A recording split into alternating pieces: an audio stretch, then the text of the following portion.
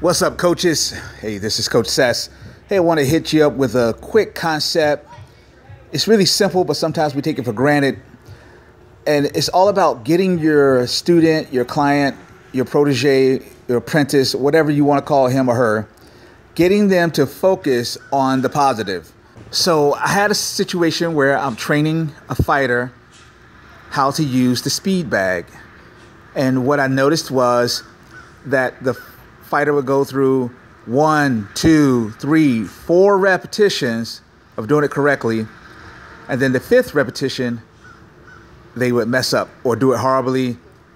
But they put more emotional context to the mishap more so than they did the correct techniques. I would correct the behavior, but then I realized there was no need to correct the behavior, correct the response. I asked the person, why are you putting so much emphasis on the one you mess up instead of emphasizing the ones you do well? Once I was able to do that, and they looked at me and shrugged their shoulders like, hey, I never thought about it like that.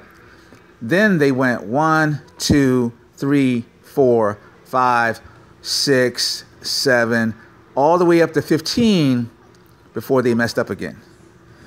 And then I continued to let them go through this cycle over and over, and the numbers improved. Now, eventually, you would mess up. There's nobody that lands all the punches. But the good news is you don't miss them all either. Okay? So focus on the positive position of anything that you're doing, whether it be arm bars, whether it be takedowns, punches, and kicks. In any training environment, you're not always going to get every one of those movements perfect. Actually try to get yourself to repeat the process in terms of whatever you thought was good, but don't invest too much into the negative.